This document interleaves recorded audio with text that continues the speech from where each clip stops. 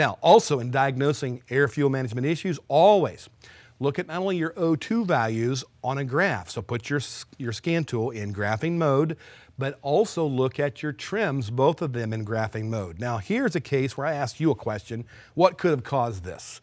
As we look at short term, first of all, in the lower picture, as we follow from left to right, lower graph, we're seeing about a 0 to 6% positive fuel trim number on short-term adapt. And then it takes a dive, so it's fluctuating back and forth. Now, if you were just watching your scanner in the digital normal format of data display, you would see the number popping around. You might catch it and it says 0, you might catch it and it says 6. You want to see what it's doing overall, kind of what the computer's doing. So we're seeing it is adjusting quite rapidly. You would actually be able to lay the O2, pre-CAT O2 sensor graph on top of short term, and they will be just the opposite of each other. So as O2 starts going down, being leaner, you would see shortly after that, like almost immediately, but not exactly immediately, you'll see the trim go up, and as the O2 value goes back up, as it shifts back and forth to keep the catalytic converter happy with oxygen storage, and also make sure the computer knows that the O2 is working because it's switching back and forth. We will deliberately do that with fuel injector pulse width, slightly varying each side of stoic.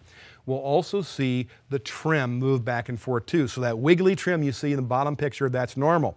And you see about an 8% additional for long term as well. So it's watched the short term for a while and compensated and moved up.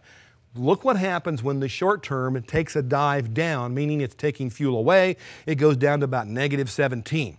And the long term follows after that. What could have caused that? Well, it could be an issue with a drippy injector because we're spraying too much fuel, or dripping the fuel, I should say, and it's making it rich. O2 goes high, trim goes low. But it could be something that's normal, like onboard diagnostics, OBD2, running not an evap leak test, but an evap canister saturation test to see if the canister indeed did store vapors, and we pull the vapors in, turn the purge on, leave the vent open, pull some vapors out of the canister, and as we use them in the engine and don't compensate, assume we had something to burn, we just let the base pulse width remain the same, and we pull those vapors in addition to the fuel spray of the injector, we have evap vapors.